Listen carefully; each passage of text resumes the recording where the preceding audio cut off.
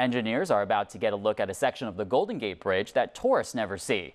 The Bridge District is preparing to inspect the Golden Gate's massive concrete foundations hidden beneath the waterline in San Francisco Bay. A specialized engineering firm is being hired to take sonar images of the sections. The foundations support the bridge's two main towers. The process involves high-tech equipment lowered into the water as deep as 90 feet. We use what's called side scanning sonar. So it's equipment that they'll drop over the side of a boat, and it will send down sound waves, and they'll bounce back and they'll get a reflection, and you'll actually be able to see what it looks like down there. So after that, a team of divers will wear special equipment to go underwater for hours at a time. And they go down and they touch the surface, they scrape off the any barnacles or any moss or any vegetation that may be on there, and they get up real close and personal and touch it and feel it, see if there's any cracks, see if they find anything like that. If not, we're done. If they do, we'll do some further investigations.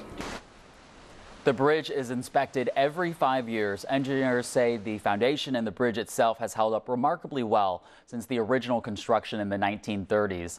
The inspection is expected to start as early as March.